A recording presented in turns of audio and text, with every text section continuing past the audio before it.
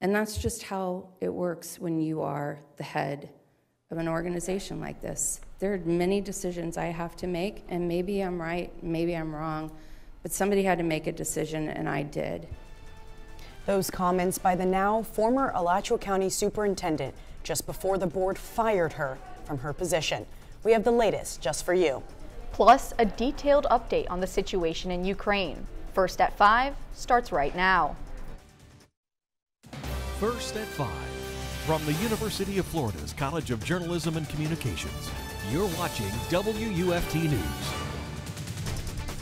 Welcome to WUFT First at 5. I'm Samantha Narson.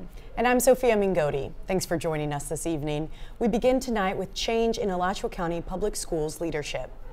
The Alachua County School Board voted 3-2 to remove Superintendent Carly Simon from her position at the board meeting last night.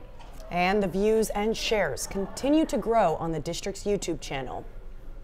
Close to 5 hours into the meeting, Simon outlined her successes and presumed failures. 3 of the 5 Alachua County School Board members gave Simon poor annual evaluations.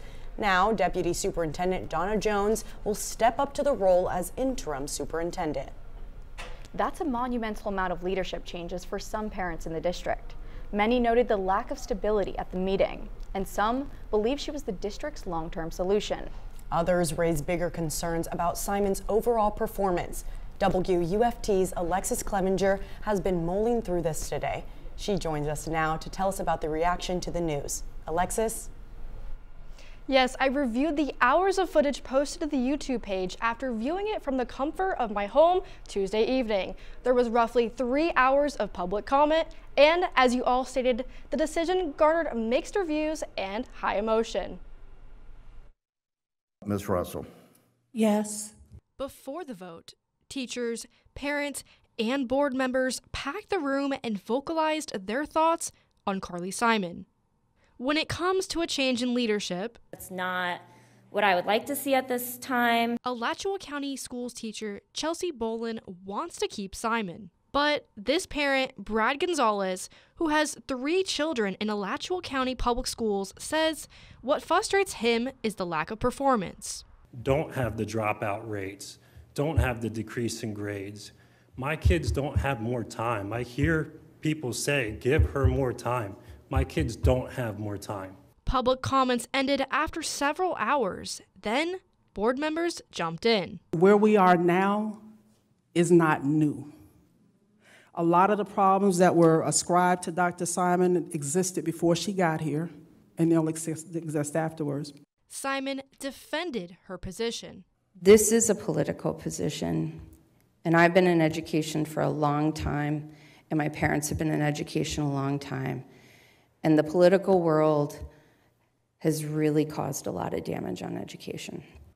But I cannot believe you would say, don't take it personally. Because it's political, and you made it personal.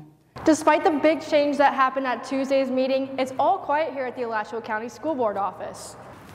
In fact, it's just like any other day. The future of school board operations is officially out of Simon's hands. Communications Director Jackie Johnson says she hopes the rest of the year will go smoothly. I spoke with Jackie about the decision, and she told me the selection of an interim superintendent will be on the agenda for the school board meeting on March 15th. Let us take you through the public history of the superintendents in Alachua County in recent years. In 2013, Dan Boyd served his last year as superintendent. Then, in 2014, Herschel Lyons was named. Owen Roberts took the helm in July of 2014 and led the district until 2016. Later in 2016, Sandy Hollinger became the interim. And in 2017, Karen Clark became the superintendent. You can read more about the story on our website at WUFT.org. Our digital correspondent, Will Levinson, compiled an extensive report just for you. We invite you to take a look. Major changes are coming to Florida high school football. The Florida High School Athletic Association passed a plan to split football into metro and suburban divisions.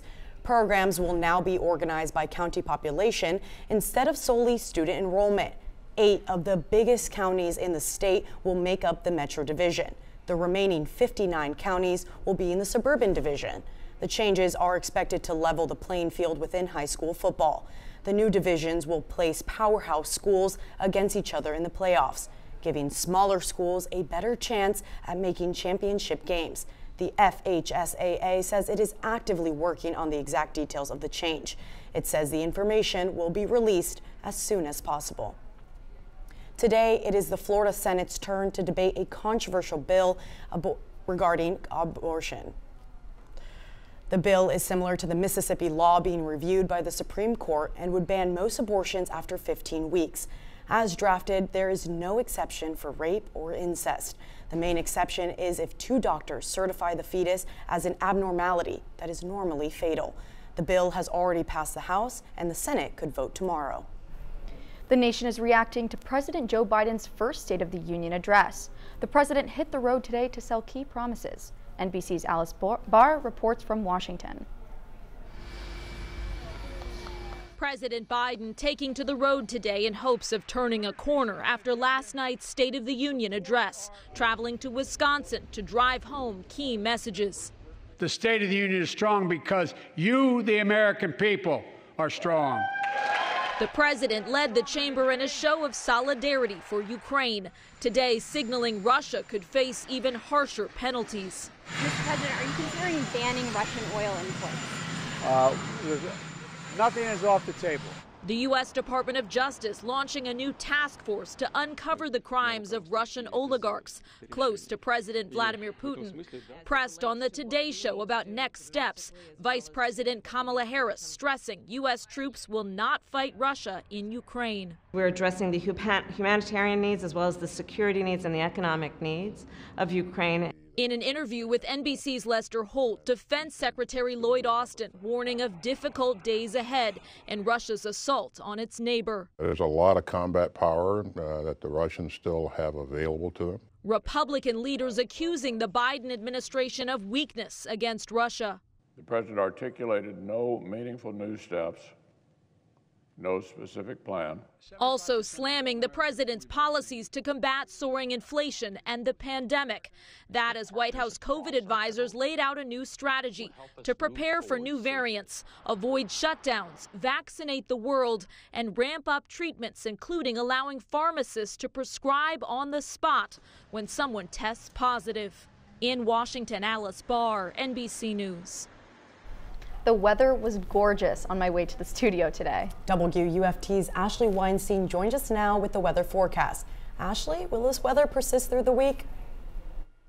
Yes, we are going to see temperatures rise as the week goes on, and we have high pressure that's building stability as well in our atmosphere. Look at outside the studio today. I enjoyed my walk into work today. 78 degrees, feels like 75, not a cloud in the sky to spot. And temperatures for the rest of north central Florida near 80 largely. 78 in Gainesville, 79 in Ocala, and 77 in Stark. These temperatures are going to continue to increase into the weekend and into early next week. Look at that temperature change in the last 24 hours. Nearly 10 degrees warmer in most parts of our area. More on what's to come through the rest of the week. Back to the desk. The University of Florida's mobile outreach clinic will expand thanks to a grant for $250,000. The grant from Direct Relief will be used to implement another mobile unit. With this vehicle, UF Help hopes to reach more patients in rural municipalities around the county. Full primary care visits are expected to increase by 30 to 50 a month. We're the mobile outreach clinic, and so any sort of infrastructure that we add is going to be for the purposes of improving our ability to provide effective medical outreach to areas where there are high health disparities. Of the mobile unit is still undetermined. Areas of interest for the new patient outreach are being discussed for Waldo, Hawthorne, and Micanopy. Coming up, the flood of Ukrainian refugees shows no sign of slowing down. Young and old continue to flee the violence from their country. That's when we come back. You're watching First at 5.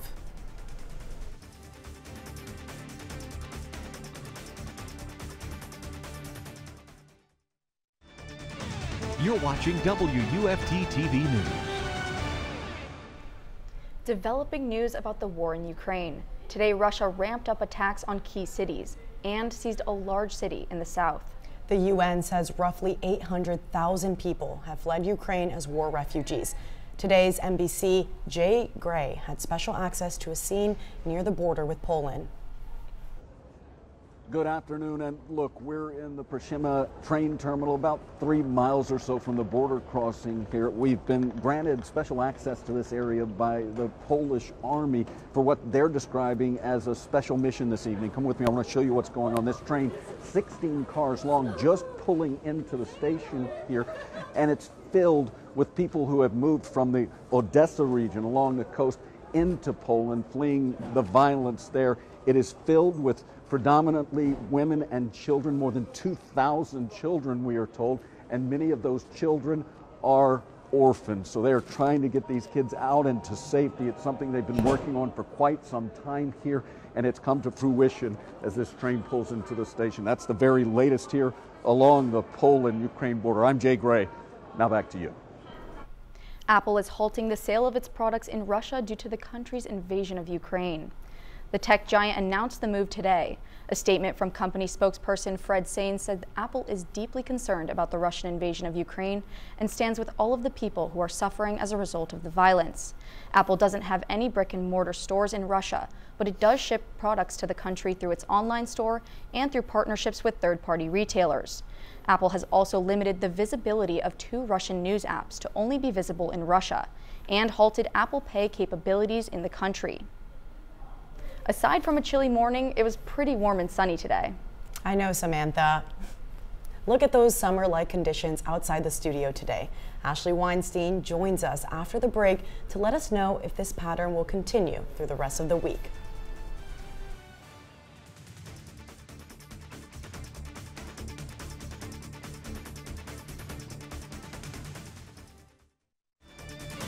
You're watching Wuft-TV News.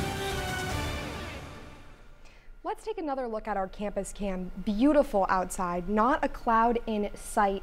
That is thanks to this high pressure system, and that's sitting at the surface level. But the reason the temperatures are able to increase the rest of this week and even into early next week is because we also have high pressure at both the mid and upper levels of the atmosphere. And what that's doing is compressing air down and allowing temperatures to rise in our area. Right now, we're sitting at near 80 degrees for most of north central Florida, 78 in Gainesville, 79 in Ocala, and 77 in Stark. Again, this week is going to be warm and calm. Again, this high pressure system allowing conditions to stabilize, and this dry air is going to make it so we aren't going to be expecting much rain at all this week. It is going to stay relatively dry into the weekend. Now, even though we've been enjoying this warmer weather, it's a preview of summer, we are in a drought right now and desperately do need rain. The Treasure Coast is experiencing abnormally dry conditions along with the First Coast, and here in Gainesville, we're in a moderate drought, so make sure you're watering your plants a little bit extra. Tonight, we're staying clear into the evening hours, and for most of the overnight hours, we're not going to be getting out of the 50s. It will drop into the high 40s early tomorrow morning, but again, we're staying warm and clear. Our dew points are staying low again here in Alachua County, as well as down in Marion County. So again, rain is not on our radar here for the next couple of days. Looking ahead, again, it's going to get warmer into midweek as that high pressure builds through the weekend and into early next week. Very pleasant summertime-like conditions. Which brings me to my 6-day outlook, where I don't know about you, I know Punxsutawney said 6 more weeks of winter, but it's looking like summer to me, getting near 90 degrees through this week and into early next week. Back to the desk. UF may be approaching its spring break, but 2 high school basketball teams are hard at work approaching the state championship. I can't wait to see which of these teams makes it to the semifinals. Stay tuned for sports with Lauren Cooney. She'll let you know which 2 local teams are headed to the state semifinals.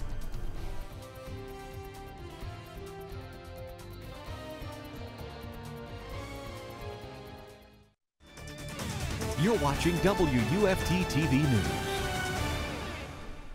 Welcome to sports. I'm Lauren Cooney. 2 high school basketball teams from our viewing area will compete in the 1I state semifinals tonight. The top seed Hawthorne Hornets will compete against the 4th seed Bradford Tornadoes. Last week, the 11-4 Hornets defeated Trenton 40-39 in their regional finals. The 14-10 Tornadoes took down Madison County by a score of 64-54. The winner this evening in Lakeland will play for the championship against the winner of Malone and Paxton. The Santa Fe College men's basketball team is set to compete in state tournament action as well. The 24-5 Saints are making their first appearance in the tournament since 2013. They have received a slew of awards for their season in their conference. Head coach Chris Mowry was named the Central Conference Head Coach of the Year. Freshman Bradley Douglas was named Player of the Year. He's joined on the conference first team by teammates Hassan Abdul Hakim and Brandon Farmer. Mowry says Douglas is the team's leader, even playing all 40 minutes of some games. The guy we can't do without. You know, if he's the one guy that we would really struggle to replace if he was not available to us. The 5th seed Saints play tonight in Niceville for the district quarterfinals. They'll take on 4th seed Florida Southwestern State College.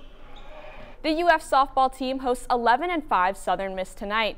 This is the first meeting of the two teams since 2006. The Gators have outscored opponents 46-4 in home games in 6 games this season. The team is coming off of 4 wins at the UCF Knights Classic. Freshman Kendra Falby earned her second SEC Freshman Honor of the Week Monday. She currently leads the nation in stolen bases and total hits. She also leads freshmen in runs scored. Tonight's game is at 6 at Katie Cecil Presley Stadium. Across the street at Florida Ballpark, the Orange and Blue will host Florida A&M. The last time Florida played at home, they swept a 3-game series against Georgia State. Last night, the Gators defeated the UNF Eagles 11-2. So they are currently on a 6-game win streak. The 3-5 Rattlers are on a 3-game win streak of their own tonight. Tonight's game starts at 7 p.m. The Florida men's basketball team gets a big win defeating the Vanderbilt Commodores 82-78 last night. This is Florida's 9th straight win over Vanderbilt. The Gators trailed by as many as 9 in the second half, but a 3-point basket by Flanders Fleming Jr. with 6 seconds left and 2 made free throws by Colin Castleton secured the victory. For Senior Day, the Orange and Blue will host the Kentucky Wildcats on Saturday at 3 p.m. On the women's side, the Gators are set to compete in the SEC tournament against Vanderbilt tomorrow.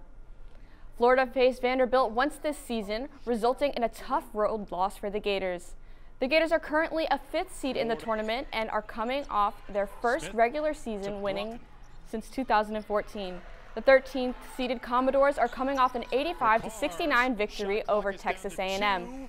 Tip-off tomorrow is set for 3:30 p.m. on the SEC Network. The 2022 NFL Combine kicks off tomorrow, and 4 Gators will be participating. Those 4 are defensive lineman Zach Carter, cornerback Khair Elam, outside linebacker Jeremiah Moon, and running back Damian Pierce. Bleacher Report has Elam projected as a first-round draft pick in the April draft. That's your look at sports. Now back to the desk. The Alachua County Youth Fair begins tomorrow and will last until Sunday. The fair will take place at the Alachua County Agriculture and Equestrian Center. On Friday, the arena there will be named after former County Commissioner Lee Pinkinson. A group of about 30 volunteers work throughout the year to put on the fair. All of the exhibits and shows are free. Before we go, one last check on the weather. I have to throw it back to the campus cam one last time for our show today because it's absolutely beautiful outside. Despite the need for rain, I'm selfishly enjoying this gorgeous weather. 76 degrees, feels like 75.